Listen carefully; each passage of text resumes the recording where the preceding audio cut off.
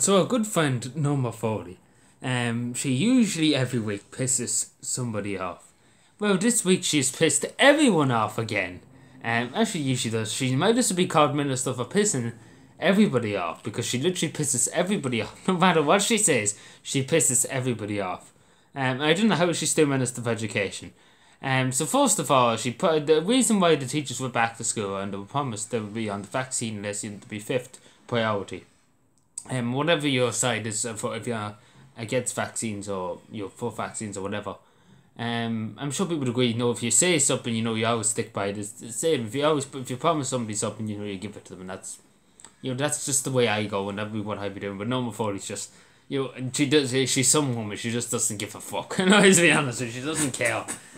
She does not give a damn about anybody. She's gonna do her own thing. She's like Margaret Thatcher. So yeah, she pissed off all the teachers' unions, she pissed off all the teachers, all the SNAs, all the principals, all the deputy principals, she's pissed off all the general public, she's pissed off every young person, she's putting because again, they could go on strike they probably will go on strike, they might not go back to school. They probably won't, I say that's what's going to happen, they probably won't go back. She's probably pissing all the parents, she's pissing all the people off who had special needs children who have been abandoned. A lot of children can't go back to school and they're not giving them the resources in 2026. So she's pissed everybody off there.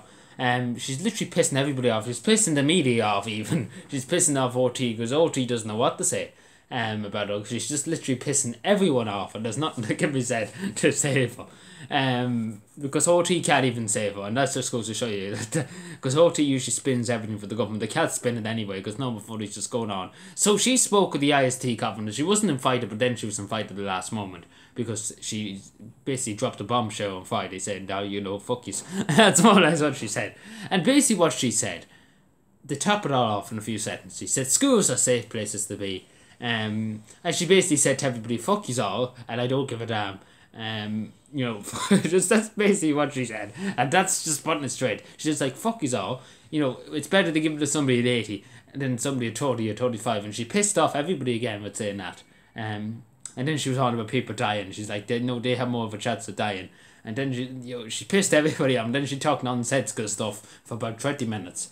And that's basically all she said. Schools are safe, and then pissed everybody off, and then said something about 80-year-olds, and then give that fuck about teachers not FYT whatever talk absolute shite. That's what Norma Foley does. Nonsensical, really, just nonsensical stuff. She wasn't wearing a pearl necklace, so her pearl necklace is missing. But she talked utter shite. Our ministers usually talk, but she's just like. The mind boggles how she's still as Minister of Education after all the harm she's done over the last few months, and she's still there. She's still there pissing everybody off. I bet you any of the schools won't go back. And it'll be a big strike over it. I'd be happy enough I don't want to go back. It couldn't be asked. Because Norma Foley's literally made schools hell. Like literally, you'd be better off in prison at this stage than going to schools because there's that much restrictions and going here and going there and going this way, that way, the other way. It's literally just a concentration camp. That's fun to straight. So Norma Foley pissing everybody off. Thank you.